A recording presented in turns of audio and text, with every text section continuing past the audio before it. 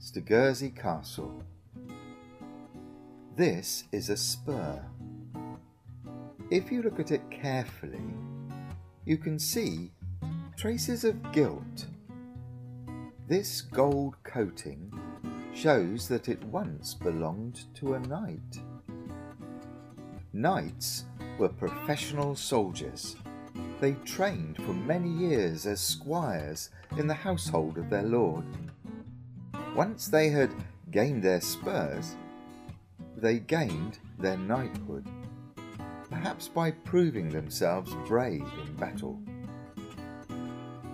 Imagine it is the year 1067.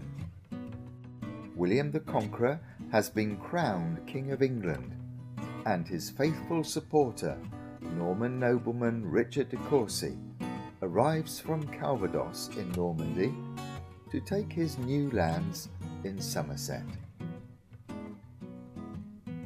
William the Conqueror's knights were one of the reasons he won the Battle of Hastings. The Saxons did not use horses in battle.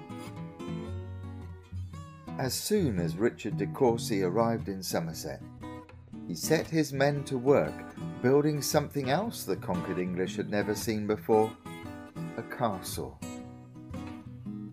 The first Norman castles were built quickly of earth and wood. They had a motte, which was a tower on a hill, and a bailey, which was a courtyard behind a wall and ditch. This is the Motte and Bailey Castle at Naroche near Taunton, which you can still see today.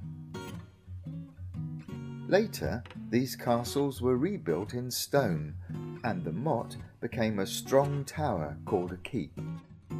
This is the keep at Porchester, near Portsmouth. Stogursey was under new management. Even its name comes from its new owner, Stoke de Courcy, which over the years became Stogursey. The castle looks very peaceful now, with its gatehouse, drawbridge and moat.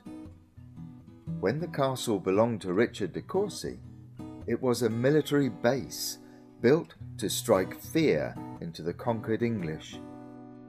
Richard is now the feudal Baron of Stogursey, and everyone who lived in his lands must now serve and obey him. Knights would have trained daily in the courtyard, and Richard de Courcy would have feasted in its great hall. He was not a nice man. Anything he wanted, he would take. Even the nuns at Caen in Normandy complained that he stole from their convent. When William the Conqueror died in 1087, there was fighting between his two sons for control of England and Normandy. Many Norman nobles used this as an excuse to fight each other and expand their lands. From the 1st of January to the 23rd of January 1091, Stogursey Castle was attacked and besieged by Robert of Bellamy. In the end, the attackers gave up and went home. During the reign of bad King John, the castle belonged to one of the king's favourites, Fulk de Briaut of Gascony, and the king himself even stayed here. Fulk was said to be a tyrant who made the castle and village a stronghold and a den of robbers. I once read in a very old book that there was once a secret passage that ran from the castle to the church of St. Andrew at the bottom of the hill. Was there really a secret passage? I wonder.